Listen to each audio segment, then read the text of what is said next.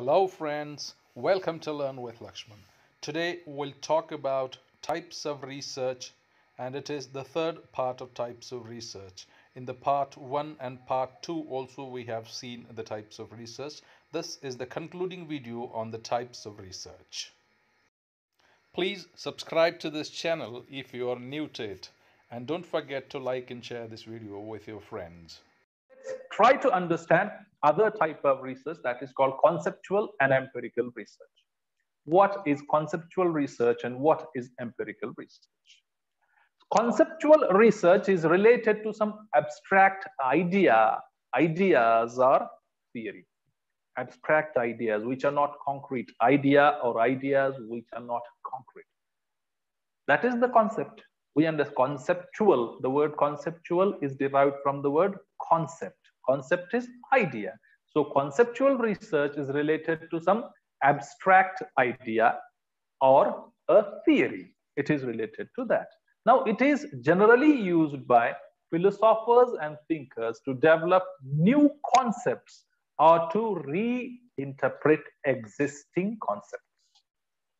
Try to understand this thing.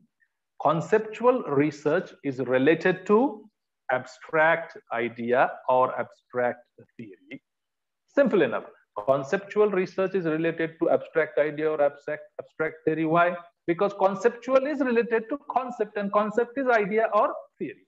Therefore, conceptual research is related to abstract idea or theory. And who use this research? Conceptual research is generally used by philosophers and thinkers. Why do they use this? Philosophers and thinkers use conceptual research to develop new concepts because they want to develop new concepts or they want to reinterpret the existing concepts. Understanding the point? Say, for instance, humanism is a concept. Okay, people talk about the concept called humanism. Now, philosophers and thinkers carry out a research to speak about a new concept called post-humanism, or they'll speak about new ideas in humanism. They'll try to reinterpret the idea of humanism. That is their job. And who does it? No mathematician will go and speak about humanism, right? It needs to be a philosopher or some thinker, and who will develop certain concrete concepts or ideas, or who will try to reinterpret the existing ideas. That is what you call conceptual research. Now see, on the other hand, because we are speaking about conceptual and empirical research. On the other hand, we are speaking about empirical research, which relies on experience or observation alone. Empirical research relies on experience or observation alone, often without due regard for system or a theory. Try to understand this. Without due regard for a system or a theory. We have a few systems or theories, existing systems and theories, and we believe that these theories or these systems are true because we believe that they are built and they are based on certain foundations of research. Therefore, we use them. But empirical research does not believe in any system or any theory as a whole, because it considers itself as empirical. That is why it is called empirical. Therefore, it relies totally on the observation or the data collected. If I have the data and if I'm trying to analyze this data, then I'm not going to think about what other theory is saying. I'm just going to have this data with me and analyze and conclude. That is called empirical research. On the other hand, what is conceptual research? Conceptual research is the research that speaks about the concepts only. Remember, that thinks about the concepts and try to develop new concepts or try to reinterpret the given concept. I mean, this concept is there. Say, for instance, there is the concept of God. People will talk about the concept of God. Right. Now, thinkers, what will thinkers try to do? Thinkers will speak about the concept of God and speak about the God as God, not that it is not the God that is in a stone or in a statue or in anything. They'll speak about a God that exists everywhere. Right. So this is a reinterpretation of the idea of God. There is also reinterpretation of the idea of evil. Now people try to say that there is God and evil in the human body itself. So that is reinterpretation of the idea of good and bad. So this is thinking about the concept, and therefore we call it conceptual research. In empirical research, you are not thinking about any theory or idea. It doesn't mean that you are not at all thinking about it. You're thinking about it, but you're not giving due regard to these things. What are you giving importance to? Importance is being given to the data that is with you. Okay. Empirical research relies on the experience or observations, and experience and observations are the data with you on which you will make your conclusions. Therefore, empirical research is called data-based research. It comes up with the conclusions which are capable of being verified by observations or experiments. You can verify and you can experiment with those observations because these are data-based experiments and experiences. We can also call it experimental type of research. Why? Because it is based on the experiments and experiences. That's why we can call it an experimental research. In such research, such in the sense in empirical research, in such research, it is necessary to get at facts firsthand. What is required? We need to get at the fact firsthand, at their source, at the source of what we try to do. We try to reach the fact, we try to reach the source of the fact and actively go about doing certain things to stimulate the production of desired information. We go on doing certain things to take out the information. Let us have an example of Pavlov's dog, right? He has understood certain facts, then he went on doing some experiments, for he wanted to have some desired information from it. So this is what we call empirical research. Empirical research does not believe in theories, while conceptual research believes in theories. Okay. In such research, the researcher must first provide himself with a working hypothesis or guess as to what the probable result would be. What is it? The researcher must find or provide himself with a working hypothesis. You need to have a working hypothesis. Hypothesis is a statement that you find. Hypothesis is something that you think would be the conclusion of this research. And you need to have that hypothesis. So you need to have that guess of the probable result, that guess of the probable research. Then what does a researcher do? Researcher then works to get enough data to prove or disapprove the hypothesis.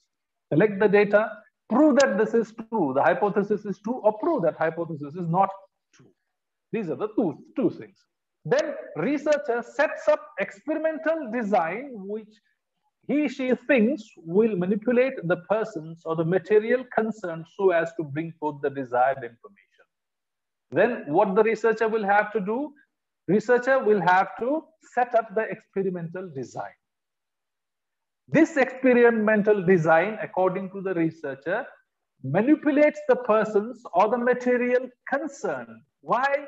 So as to bring forth desired information, because we need to have some desire. The researcher needs to have some desired information. So the researcher has to prepare an experimental design and then have to think of manipulating persons or material to have some sort of information that is required for the research.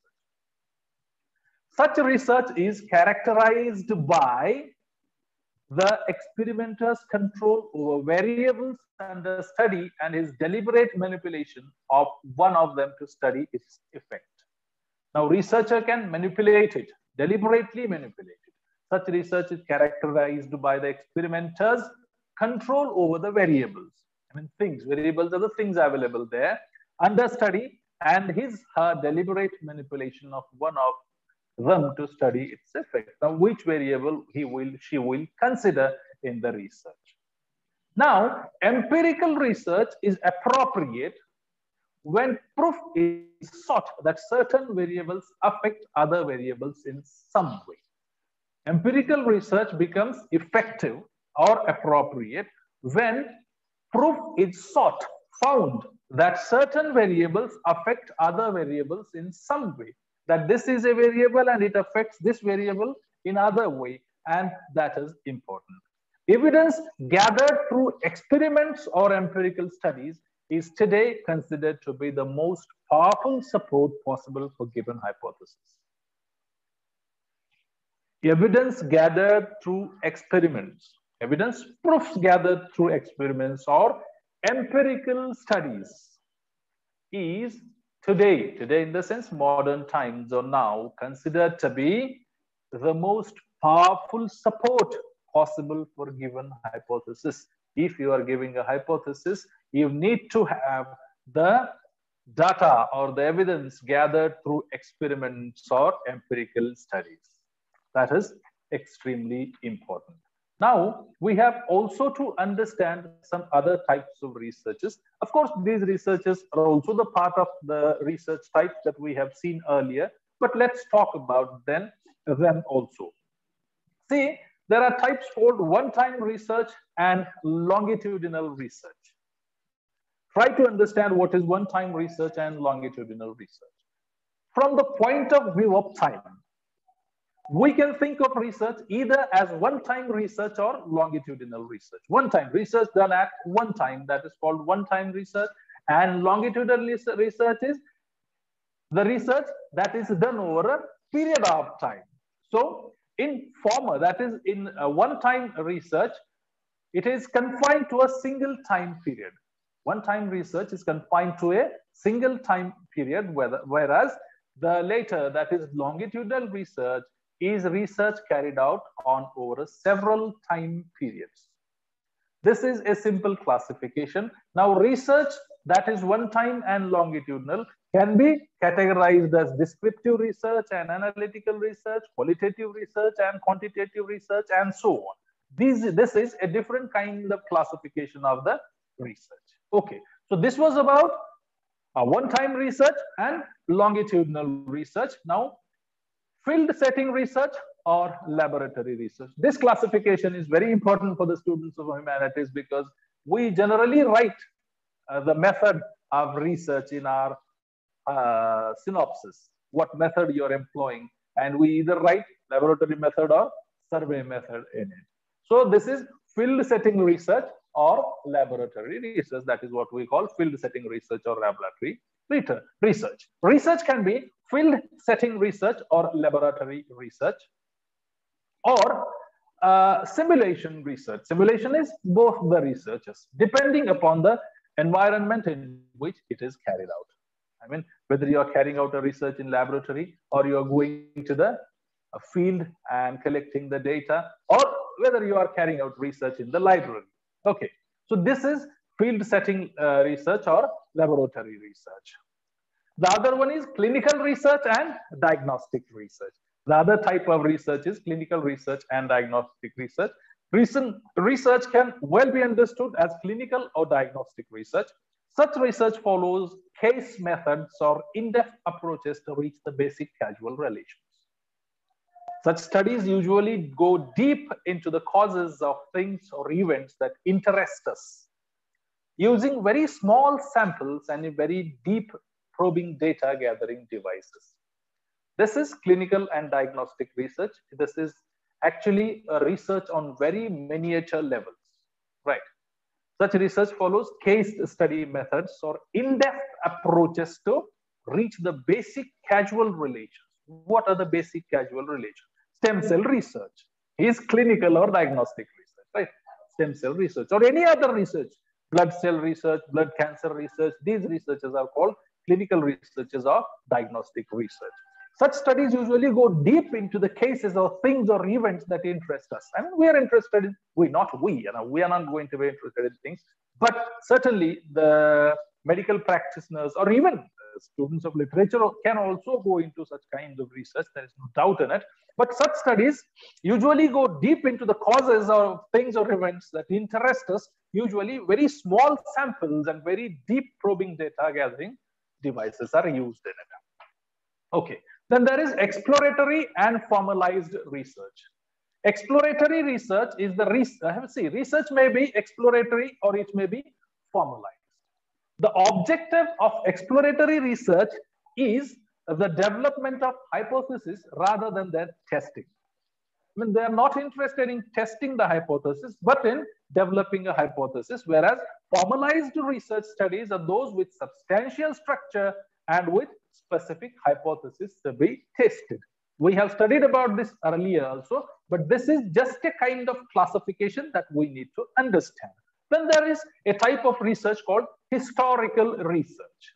Historical research is the research which utilizes historical sources like documents, remains of the cities, remains of the human bodies, or remains of anything, empires, etc., to study events or ideas of the past, including philosophy of persons and groups at any remote point of time.